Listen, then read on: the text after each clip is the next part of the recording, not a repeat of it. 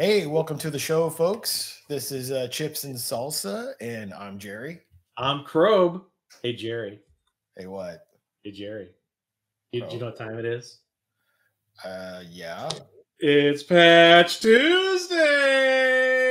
Woohoo! Thanks for the reminder, CRob.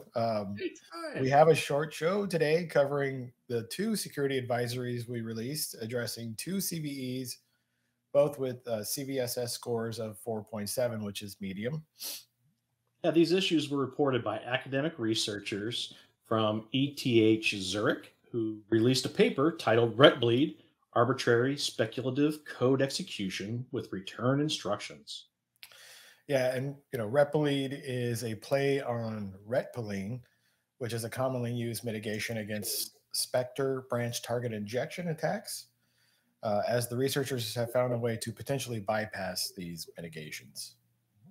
And Intel worked with our industry mitigation partners, hypervisor vendors, and the Linux community to provide mitigations for these issues. Windows systems are not affected as they already use these mitigations by default. And Intel is not the only silicon vendor affected by Retbleed, Yep. and only some Intel processors are affected. Not affected are Intel processors with enhanced indirect branch restricted speculation, or Ooh. EIBRS, as well as systems incorporating the regular version of IBRS, which is the case with Windows systems.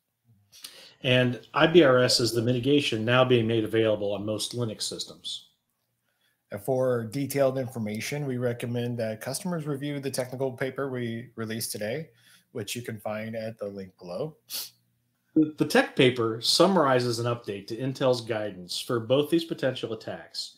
More details and updated guidance can be found in Retpleed, a branch target injection mitigation. Managed runtime developers should continue to follow the previous guidance in managed runtime speculative execution side channel mitigations.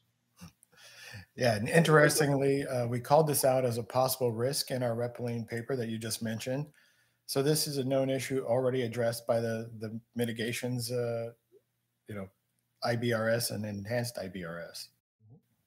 Yeah, and I think that's it for July 2022 Patch Tuesday. We'll wrap this episode of Chips and Salsa. We want to thank the researchers at ETH Zurich for coordinating today's disclosure, and thank our industry partners as always. Thanks everybody for watching. Thank you.